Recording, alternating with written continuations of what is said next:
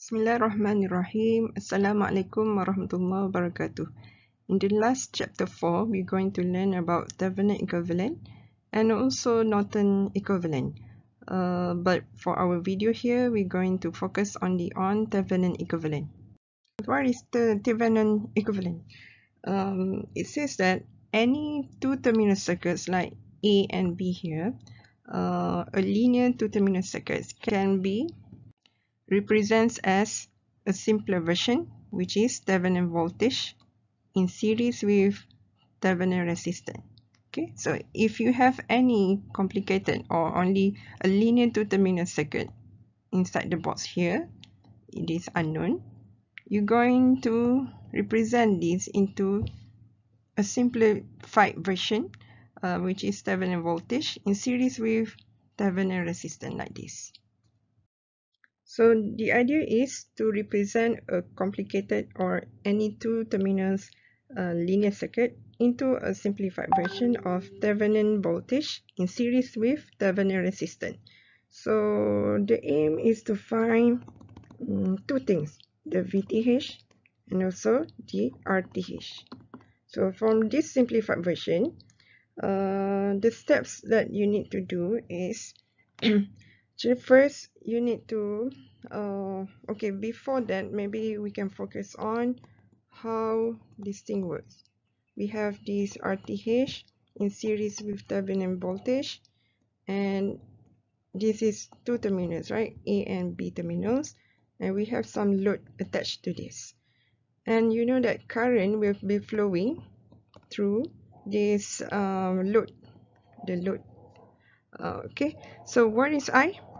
And from your Ohm's law, you know that VTH should be divided by the series of these two. So you need to plus of these two, and you can get the I. Okay. For this purpose, this one just to show you that what is current flowing through the load.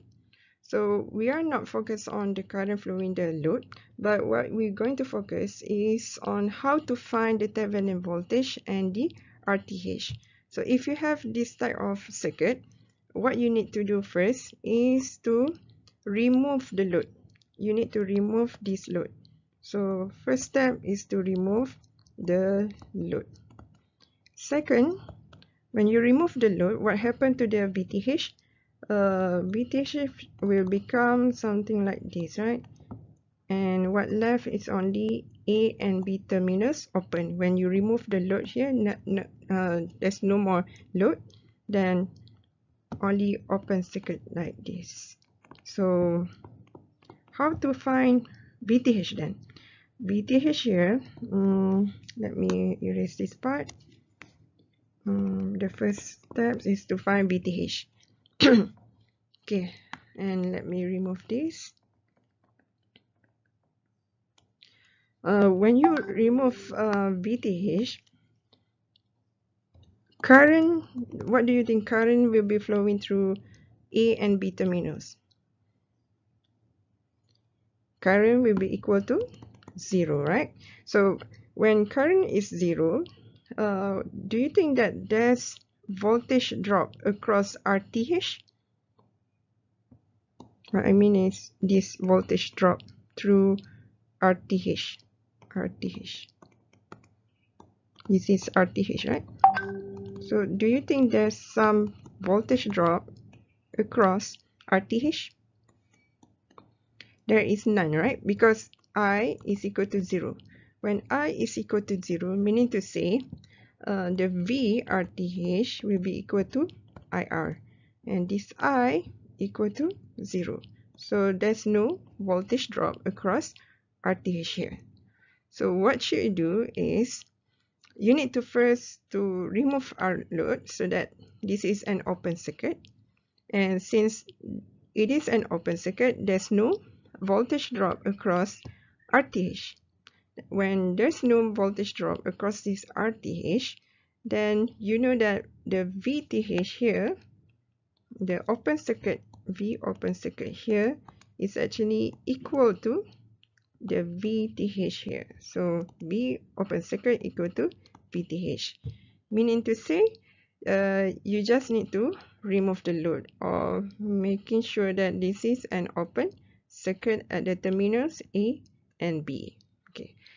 So second, your aim is to find RTH. So find RTH from this figure. You know that you need to remove the load first, so that what left, it is only these two, the Thevenin voltage and the RTH. Okay, so this is an open circuit. And then how to find RTH when you have only these two left? So you know that this is an open circuit. If you turn on this part, the VTH, then some voltage will be flowing through this, right? But your concern is to find RTH or R equivalent from this side view, through this terminal A and B. So what you need to do is you need to turn off this VTH. So when you turn off, you know that when you turn off VTH, you need to replace this to a short circuit, right? This one coming from your superposition video. I already explained it. So this is a short circuit. So you need to replace this using short circuit. So to turn off a voltage source, you need to replace it with short circuit. Okay, and then so what left? Only the, let me remove this part so that you can see clearly. Only RTH remain. So R equivalent here, looking from this side, on the right side here, is actually equal to RTH. If you cannot imagine this, you can redraw this one and make it here, RTH. So what left? The R equivalent is equal to RTH here. Okay. All right. I think that's the main idea, and then you find value of interest, find VTH, and third find RTH. So basically, you need to draw two figures when this load removed, and make sure this is an open circuit, and V open circuit is equal to VTH. And to find RTH, you need to remove the load. Okay, remove the load, and then turn off the independent source. To turn off a voltage source, you need to replace it with a short circuit. But to turn off a current source, you need to replace it with a open circuit. This one, short circuit. Short circuit. Okay. Okay, we have two terminal circuit here. I say that this is not a complicated circuit, just a linear circuit. Two terminals, A and B. Yes, we have A and B terminals. So we're going to find the Thevenin equivalent. We're going to simplify this into two terminals, the RTH and the VTH. So since A and B is already an open circuit, there's no load attached to this, so we do not need to remove any load. Then what should you do? So the first aim is to find, always write your aim, find what? Find your VTH. You can start with anything that you like. So VTH is equal to this circuit, right? So let me remove this, and we know that V open circuit is actually equal to VTH. And you know that current through this is equal to 0 because A and B is an open circuit. So how do you know that V open circuit here is equal to this? And you know that this is a terminal plus here, and this is terminal negative here. So it is obvious that there's no voltage drop across 5 kilo ohms here. There's no voltage drop across this. So this plus signal here, or terminals here, is basically at this side, right? Then this is your VTH. And what is VTH then? VTH is equal to, oh, before that, I need to remind you that you need to draw the figure of each so that I can give you marks. Even though this is an open circuit, but sometimes uh, you maybe you wrongly pick your figure, which one and which one. So it's better to draw, make a habit to draw your circuit.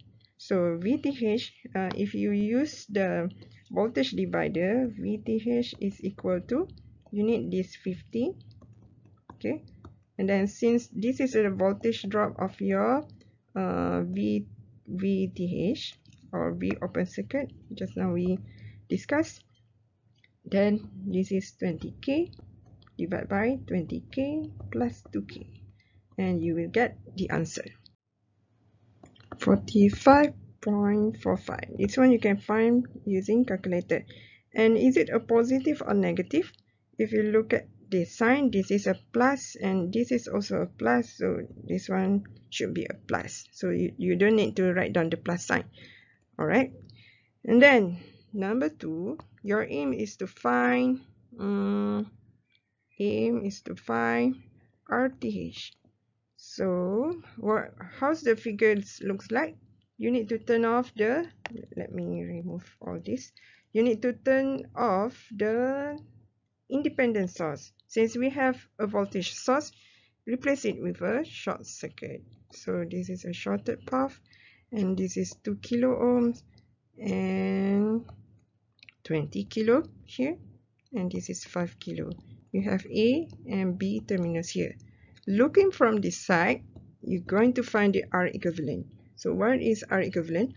Always approach this method by solve the most furthest away from your terminals A and B.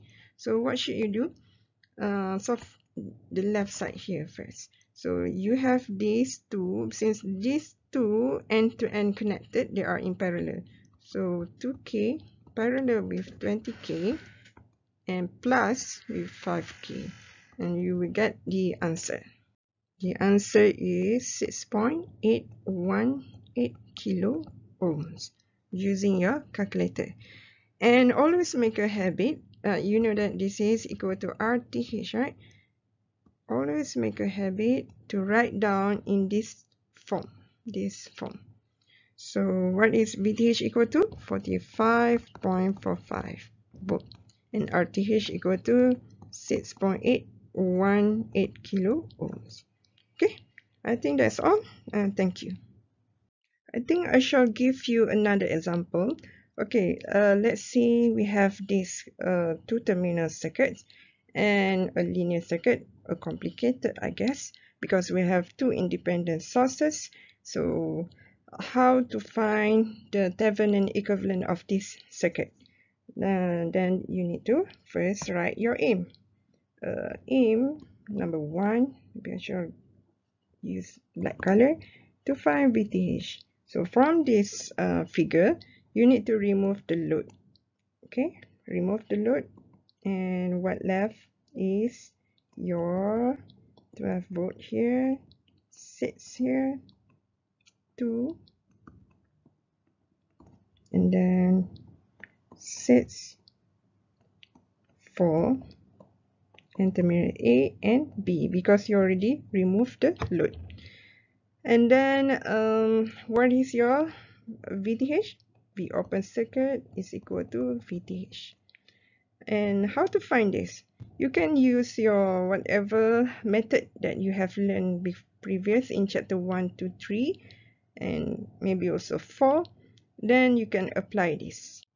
Maybe you're going to find using source transformation, because you already learned it just now, right? Then this part you can transform. So if you want to transform that, you will have a current source going up, and 12 divided by 6, going to have 2, and this is in parallel, and you're going to have 2 here, and 6, 4, and then this is A and B terminals. These 2 and 2 you can add, so this one becomes 4. I will skip all the steps that I need to show you. So this is 4, and remove this part. This is what left, and then we can, because since they are in parallel, we can do the source transformation again, and this one will become what? This one will have 6 here, and this one will have a voltage, and this is 6 into 4, 24 volt. Okay, and then this 6 and 6 you can plus, we will have 12 here. Okay, so the V open circuit, or the VTH here, is equal to what? You have VTH equal to 24 into 4 divided by 4 plus 12, and use your calculator. You have 6 volt. And is it a positive, negative? Since this plus sign here with plus sign here, this one certainly is a plus. Okay, what about RTH? Alright, aim number 2 is to find RTH. And from your figure on the left side here, yes, you need to remove this load. And what left? Oh, by the way, if you want to find RTH, you need to turn off these independent sources. How to turn off voltage source? Replace with a short circuit. How to turn off a current source? Replace it with a open circuit. So draw that figure. Okay, draw that figure, and you will have a shorted path here, 6, and then open circuit. No need to draw the open circuit because it will complicate yourself. So only draw the figure that you want to see. And then looking from this side, R equivalent is equal to RTH. And the approach is to simplify the furthest, no, to solve first the furthest away from your terminals A and B. So 6 plus 6, since they are in series, you can add. So RTH equal to 6 plus 6. And since this part is in parallel with end-to-end meets this 4, then you know that they are in parallel. So 12 parallel with 4. Use your calculator, and you will get what? Let me check. Get 3 ohms. Okay, and always make a habit. The final answer should be in this form. The VTH is equal to 6, and this RTH equal to 3 ohms. Since this is the last answer, you need to draw back whatever circuit that you have, which is including the load. So what is I flowing through this load? And you know that I is equal to VTH divided by 3 plus 1. So VTH is equal to 6. 6 divided by 4 is equal to 1.5 amps. Okay, can you see it? If you cannot, then I change the color, 1.5 ampere. Okay. Alright, I think that's all. That's how you get the current flowing through the load. Okay, thank you.